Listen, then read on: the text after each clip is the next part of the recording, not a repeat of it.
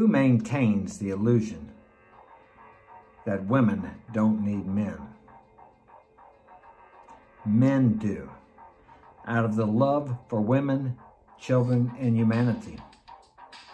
We've seen this big push about, I don't need no man, I'm a strong, independent woman. Well, none of us are independent of each other. We are all interdependent.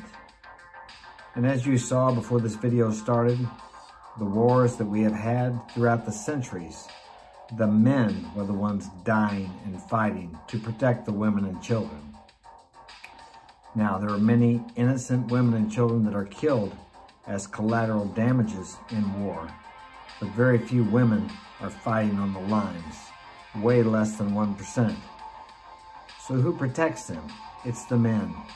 Who are the ones out in the storms, as on the thumbnail, climbing the poles in the dangerous weather to maintain and keep electric going into their homes?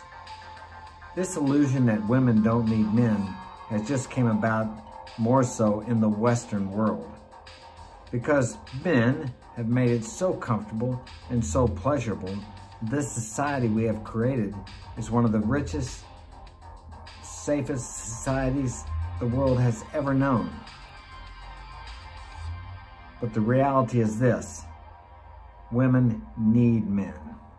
Women are not as strong as men. Now, does that belittle women?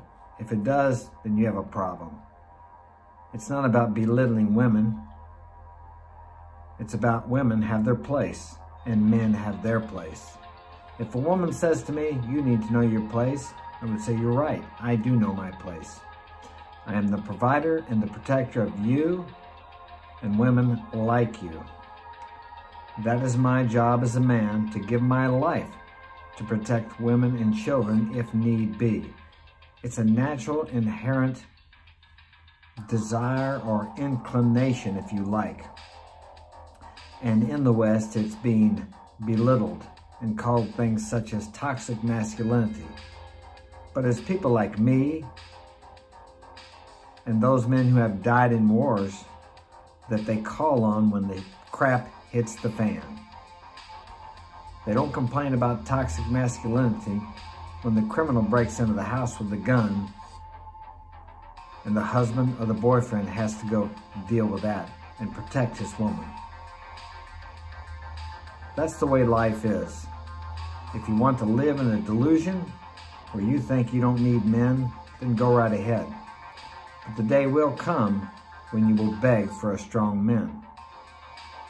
No different than if I said I don't need women. My species, humanity, would die out. I've had 10 kids, 1 was adopted. I've raised 6 by myself for the last 12 years. Could I have had those kids without a woman? No. Why would I delude myself into thinking that I didn't need a woman to have those kids? Sure, I raised them by myself, but did that work out as well as if I would have had a woman that helped me raise them? Of course not. Because it's obvious that a man and a woman together can raise children much better working together than a man can by himself or a woman can by herself. Why is that so hard for some people to accept that? Leave a comment in the comment section. Let me know what you think about it. Thanks for joining me. If you would like to get my help personally, MarksInspiration.com is my website, or MarksInspirationalGuidance@gmail.com. Follow me on Rumble, Instagram, and Twitter at MarksInspiration, and have a wonderful day. Of Warsaw. The city is surrounded, but still holding out.